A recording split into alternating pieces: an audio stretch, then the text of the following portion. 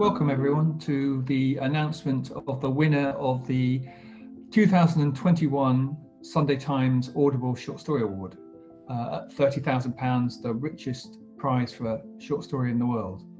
My name's Andrew Holgate, I'm the literary editor. I'm delighted you're here. We have an exceptional shortlist, 6 excellent stories, but sadly only one possible winner, and that winner is Susan Choi for her story Flashlight. And as you'll see, I rather surprised her when I told her earlier on. What? Is that true? Like, absolutely true.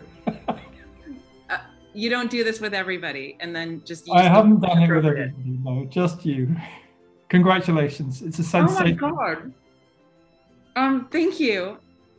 You know, it's funny. Like, I think in my writing, I often have a lot of vague, inchoate ideas floating around in my mind that I'm never sure when they're going to actually kind of achieve form, if that makes sense. Mm-hmm. And so this story, when I started it, I didn't know it would be the story that would be about what it ended up being about. Congratulations again, Susan. You're an absolutely worthy winner of this year's £30,000 Sunday Times Audible Short Story Award.